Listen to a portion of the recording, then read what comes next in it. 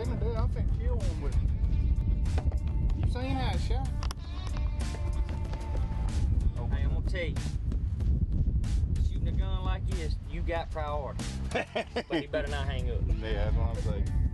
Kevin ain't gonna give us but about 1 day to get it done. They gonna be back here. They're gonna be back up after this anyway. Put one right here. You want to try it?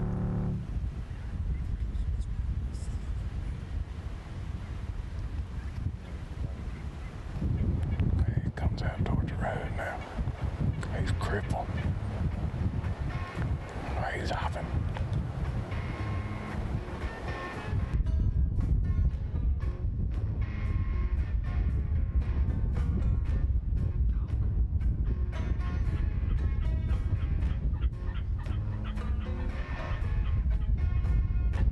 Here he comes.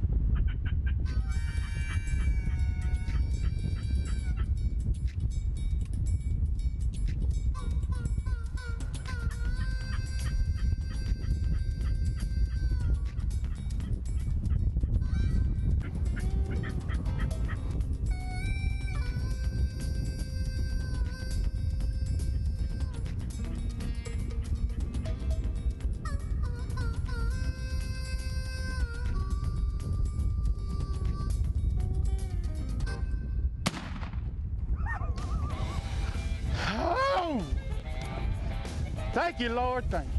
1850 side-by-side muzzle-loaded shotgun.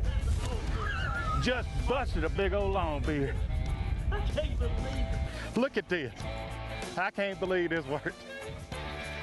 We done watched this turkey all afternoon. Hey, it was all. We finally got close enough. We were a threat to him. That's awesome, Cody. Hey, thank you for driving old Ricky Bobby. Heck yeah. Whew. That's awesome. Man, hey, look at that. I mean, shotgun muzzle loader, son. Yep. It was straight sixes, right? Straight sixes. Unbelievable. Whew. That's pretty impressive right there. That is special, awesome. Man. That's something. That's one of the most special turkeys I ever shot right there. You shot an elk one time with your granddaddy's gun. Yeah. And then to shoot something.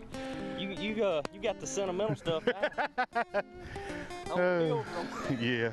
Hey, this was built on Pilgrim Street in England. It was called, it's on the barrel right there. Robert Burnand. Pilgrim Street, Newcastle, on the Tyne, England. Unbelievable. Wherever that is, I don't know. But they made a heck of a good gun.